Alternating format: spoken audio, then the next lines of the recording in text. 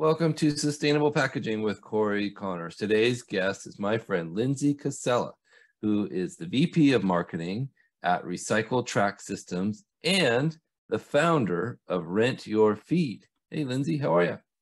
Hi, Cory. It's so nice to see you again. It was awesome to be able to see you in person for the first time a few months ago at Waste Expo, but it's good to be reunited outside of just posting comments on social media so often. I absolutely, and it's such an interesting world that we live in, being so heavily involved in social media, to get to know people virtually and then get to meet them in person. It's almost a shock, like, hey, you're a real person. I agree. It was a great opportunity, and just already so many people I'm seeing that we're cross-connected with. The sustainability space is a growing one, but still such a small one. But it's great to be bringing more people into the community. Absolutely. Well, first of all, how did you get into sustainability? I know you have a fairly vast experience list as a young person, and I'm very impressed by it. So how did you get into this world? So I had a very non-traditional way into sustainability. Actually, very much like yourself, I studied advertising in undergrad. And advertising for me was because I loved art, but I knew I couldn't have it as a business, or that's what at least people told me. So it seemed a way that I could continue to do what I was good at, which was storytelling, but then bring it to the world. And so I had worked on brand campaigns and agency campaigns all throughout college, and I was really fortunate to get an opportunity at one of the leading brands within the marketing space at their home office in Columbus, Ohio. At the time, they were very well known for their reputation in marketing, with a fashion show, with their own models called Angels. And for me, it was the opportunity to ultimately make a name for myself in this space and show that I was aligned to this huge marketing entity. But what I quickly realized is not everything you see in marketing is what's actually true. So I had actually set up time to meet with a production partner. Part of the reason that I had done this is if you move 500 miles from your friends and family, you really need to be able to understand why you're there, what's happening. And in the conversation that I was having was more so me just being curious as a marketer why products were going to be late to stores. And what I learned is there were a lot of things I didn't know about how our business was run, mostly specifically to our supply chain. This was pre-COVID, so people didn't have supply chain conversations regularly. And what I did learn was actually at the time, our clothing and garments were going to be late because our factories were closed. And at that point, I didn't know that there were people in the factories that were creating our garments. Here I was in a technological world, mid-2010s, 15, 16. I thought we were past that, but I learned that it was real people, and our factories were closed because they actually couldn't breathe because the air quality was so bad where they would go to work. And at the time, I was creating a campaign on the marketing side, asking or telling people that our brand supported our customers and wanted to provide scholarships. And it felt really wrong that on the opposite side, we were disenfranchising women who looked a lot like me and just ended up in a different situation. So from there, I went to work for their largest competitor on the agency side. And I realized the supply chain was the same, maybe just a little bit better. And I had heard about TerraCycle in undergrad in an entrepreneurship class. They were talking about this guy named Tom Zaki, who you've had on the podcast and I know you're a fan of. And at the time when I was in undergrad, he was doing worm poop in recycled bottles. So maybe not as exciting as moving to work in fashion retail. But he had just made the announcement at the World Economic Forum about Loop, and I knew you needed to work with the largest polluters to have the largest impact. And I'm originally from New Jersey and was beyond excited for the opportunity. So I actually emailed him directly. Oh, wow. Yeah. And you got the job. Yeah.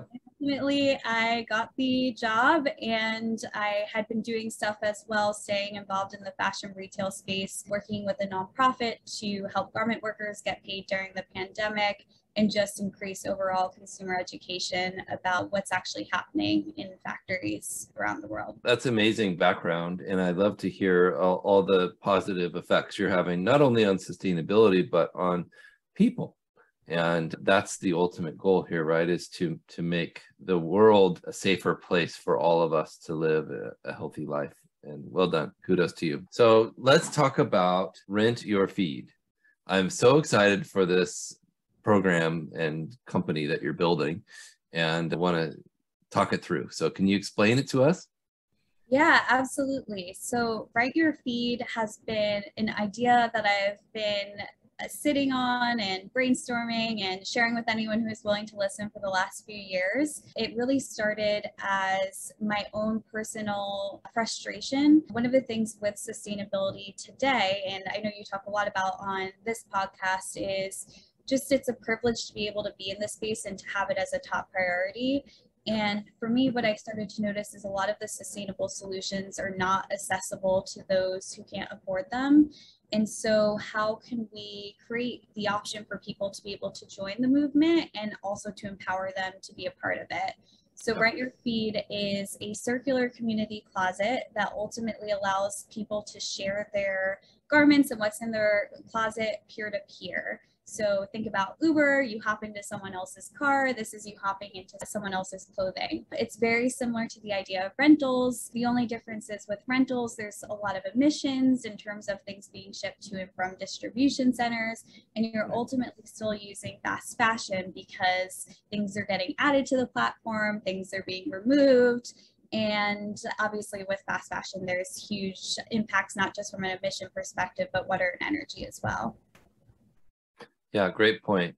So people will be able to sign up and basically try clothes for a little while and then send them back to someone locally to them. Is that kind of? Write Your Feed hopes to allow people to actually be able to provide their garments on a platform that they are not physically willing to let go of. So I here in New York City have a limited closet, but a pretty full one. And most people actually only use 20% of their closet 80% of the time. There's obviously a lot of great secondhand sites where you can sell those items, the 80% that you're not using. But sometimes you're like, I'm holding on to this for that one occasion, or I only use this for this one event, and you're otherwise just sitting on the opportunity for this asset to be used. And the opportunity now is to allow you to make passive income, so feed your rent, and then also to list those items without having to create new content by using what's already existing on your social media feed. So hence the word feed, not in terms of food, but also in terms of your actual social account. So it really helps to help simplify, it helps to hopefully create passive income. And then ultimately, I think the most exciting thing about this is it actually allows there to be a community orientedness around fashion. So for me, I had started to do this actually by accident. I had done a 90-day no new clothing challenge, and the challenge ultimately became a lifestyle for me. I'm now over 3 years without any new clothing. Wow. But there were a lot of events along the way where, hey, I couldn't find this while thrifting, or I couldn't use something that I already had, but I saw on social media something that my friend who lived down the block had used. And I had in previous lives, in going to college, living with two sisters, had borrowed clothing. I thought, how crazy would it be to ask this person I'm familiar with, but maybe not best friends with, if I can lend this item? And you would be shocked how many people were excited for their item to be used, and then also to have a little monetary gain as well was always a really nice plus. So ultimately, I'm really excited for Rent Your Feed because personally, it was a huge opportunity for me as I tried to break up with fast fashion. And then also, hopefully, it will allow more people to be able to access a sustainable clothing solution. It's really incredible and very impressive to think how much we could do in the fashion world to be more sustainable. There's a lot of work to be done. And I think you're just scratching the surface here, but I could imagine this being a global phenomenon and probably hyper local kind of in a system. But did your experience at Loop prepare you for this concept? Absolutely. My experience at Loop and TerraCycle helped tremendously. It was the first startup I had ever joined. So to see how things were built from the ground up, we had started at the time as a pilot on the East Coast that now is fully available in 5 countries, working with all different types of retailers and all different types of consumers, whether they be new parents looking for diapers with Charlie Banana, to someone like yourself shopping at a Fred Meyer's in Portland owned by Kroger. It was really interesting to be able to see just the nature of how vast reuse can be used and deployed. But I also think a big learning and motivation for me was realizing that depending on where reuse is geographically will then depend on the success of the program. So ultimately here in the US, we're starting to see some glimmers of hope with the climate bill passing through the Senate, and then also with some EPR in states scattered across the country. But there's still a lot of work to be done, and EPR regulates from state to state. And so what we're starting to see is, depending on where the government is either funding or having a larger part in those conversations, is allowing those platforms to be a little bit more successful than others. So I think ultimately what's going to drive the most impact is going to be consumer demand. And so what better way to do that than ultimately create something that's made for the people, by the people, to be used by I love that. And like you said, not only will the person lending the clothes make some money, but the person borrowing the clothes will spend less money. So you're saving money and you're making money at a time in our history when the economy is not so good and people are struggling. Many people are without jobs, and this is absolutely a brilliant solution to a way to spruce up your wardrobe and try new things. Love it. Yeah, because anyone in the sustainability movement will tell you just consume less. But the ultimate thing with fashion and where we live is people are going to still want to keep their wardrobe looking cool, being up to date. And so I don't think you should have to trade being able to have and live a fashionable lifestyle. I think you can still do so with being sustainable. And it comes at a time when you have reports coming now where people are showing or scientists, not people, are showing that there's carcinogens and microplastics, and a lot of brands had shifted to using recycled bottles, which are very much linked in these processed synthetic materials that have microplastics. So that's ultimately not the solution, and polyester definitely isn't, and that's what most of fast fashion is produced by. And you have a time now where fossil fuels or the cost of gas is more than ever.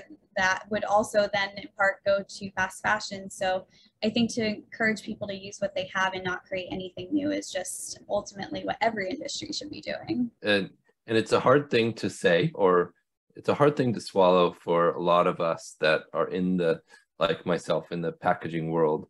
You know, here I am, a salesperson trying to sell boxes and also saying, hey, but only use them if you need them, and only use the smallest one possible, and only use the least amount of packaging possible. It's kind of an interesting balance. I think one of the things going back to that I learned from TerraCycle and Tom is waste as we know it is a modern problem. It's only been really since the 50s and post-World Wars that we started to create such a disposable culture. And so if you look back, things were made to last, things were made to be mended and repaired, and you can continue to create, but maybe it's just thinking about the value of that creation and what durability actually means. Yeah, when I met Tom, and we're talking about Tom Zaki, the CEO of TerraCycle and Loop for the audience listening. One of the first stories he told me about was how he meets with students at a local college every year, a different class of freshmen, and he talks about cobbling shoes. And one of the students raised their hand and said, Mr. Zaki, what does cobble mean? You know, and he had to explain that he's talking about fixing shoes. And you're right. It's a new development. And the more I look at sustainability in the world, the more I look back to the history of how we used to do things. We used to repair things. We used to reuse things. We used to buy 2 pairs of pants in 2 years. Whereas now, I think Tom told me the average person buys 65 articles of clothes a year. That's a lot for one person. Yeah, definitely. It is going to the point of the cobbling of the shoes and repair, these trades that we lost. But I think you're starting to see signs that they're coming back. At Recycle Track Systems, where I work full-time in marketing for, one of our accounts is Tapestry, who's the parent company of Coach. And Coach has actually created a program called Reloved, where they are encouraging people to send back their purses to be repaired. And Oh, in wow. some cases where some items are past the point of repair, they're actually breaking them down and taking the pieces that are usable and turning them into something totally different. So maybe it's used towards a pocket, or using the strap that's going to replace someone who doesn't have a strap. And then anything that's not used, which is what we're helping them do, is move to being fully zero waste. They're actually then putting towards insulation and stuffing, and it's getting used in other points of their store. So they're actually even bringing it fully circular within their entire ecosystem. So I think being really intentional as a brand and as a company is definitely possible. And how cool to be a large organization that has a lot of things already out in the world and say, hey, what we created was great. Let's bring it back. Find ways to improve it. Let's create a marketplace of these items. And I think that speaks larger to the consumer demand ultimately for it. And it's a huge market for repurposed clothing and items. I had a podcast with a company called Ridwell, and they work with a company called, I think it's called Threads, and it's local here in Oregon or the Northwest. And what they do is they recycle old clothes and turn them in, whether it be a blanket or a new, one of the things they showed me was like a satchel. And I thought, she said, the executive director of Ridwell, Taylor, she said that they sell out of those every single time they do them in less than a day. Wow. Talk about demand for, I think you're right. People want to tell a story. Like, oh, where'd you get that shirt? Well, I borrowed it from a friend, or I borrowed it through this really cool app, Rent Your Feed, or I bought it through this recycling program. It's a cool story. Yeah, I think too, things shouldn't be meant to be disposed. There should be value behind it. It's like going to the library and picking up a book and you seeing, oh my gosh, this cool older classman I knew had took this book out before me, and you can then have a conversation about the piece, or not the piece, but about the book, and ask their opinion on it. I think the same thing goes for clothing.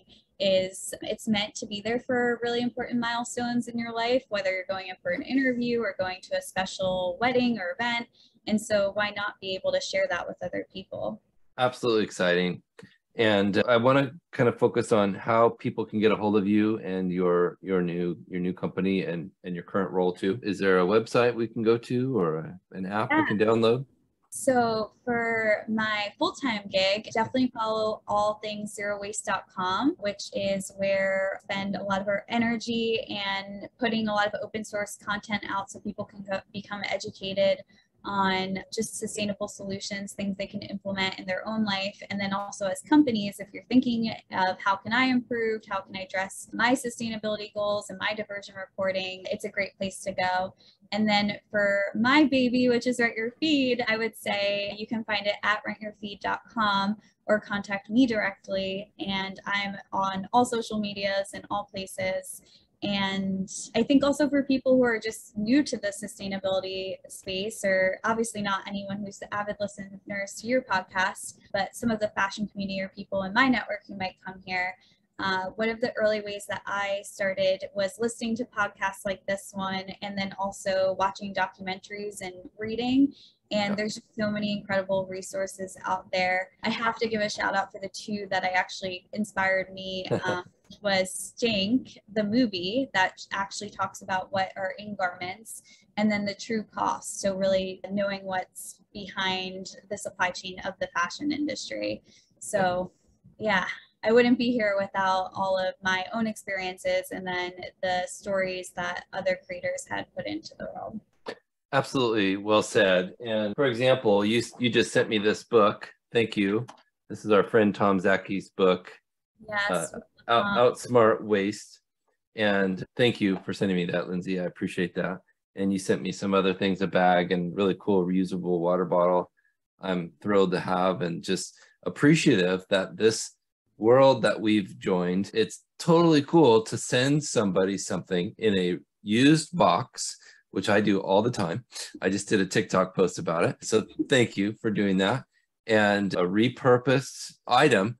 I was thrilled. I can't wait. Thank you so much. And it's I think it goes to exactly what you were saying. Reusing or repurposing is so valuable in this world. So let's keep doing that. Yes, let's do it. We can and will have a difference because May and your entire family is going to hold us accountable to do so. Yes, our kids, absolutely. We're thrilled. Like you said, they were on the podcast a few weeks ago. That was really fun. But they ask me all the time, "Hey, Dad, is this recyclable? Should I buy this? Is this a good item to?" And so we're training them one at a time. So bringing them into the mix. Well, thanks again, Lindsey, and we appreciate you. Thank you, Landsberg Aurora, for sponsoring this podcast. If you're listening, make sure you subscribe so you don't miss the next episode, and give us a review. We really appreciate that.